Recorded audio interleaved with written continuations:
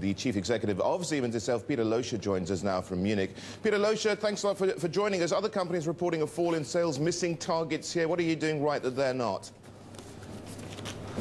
Siemens has just shown another solid quarterly performance, and we have actually seen the early cycle businesses recovering, and particularly stronger growth in the emerging markets.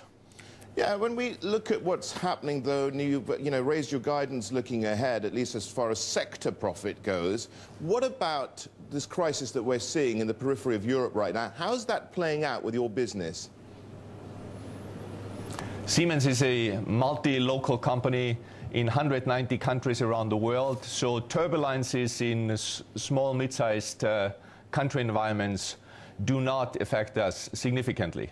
Right, even though things may get worse, are you making contingency plans? We are fully on track and benefiting particularly from our unique position that Siemens is actually at home in 190 countries around the world, and therefore is able to benefit from all the growth opportunities which exist around the world. Right. Well, when we look ahead, we've got, it seems that the unions there in Germany are turning up the heat with you as far as it goes. We've got thousands protesting your plans to cut further jobs. Now, what's going to happen here? How's that going to, are you looking at changing your plans for staff reduction? Siemens is actually in a very unique position that during the largest crisis, we were able to actually increase our global employment by 4,000 people. We have another 2,000 open positions in Germany. So we are actually a company of great stability, great operating performance, and despite the operating and the difficult environment, we have actually increased significantly our guidance for this year. Yeah, I saw that. What about something a bit more specific with your company? You've got a joint venture with Arriva. You're exiting that. What are the plans there, and what are your reasons for any delays? We have clearly communicated that we intend. We're working in there, and I have nothing to report at this moment any further.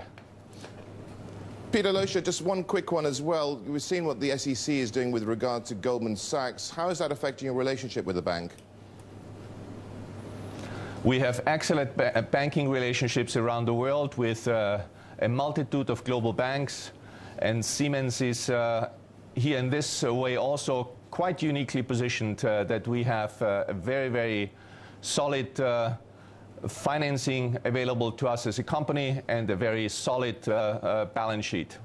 Peter Loescher, thank you so much indeed. Peter Loescher is the chief executive there of Siemens. He was joining us from Munich.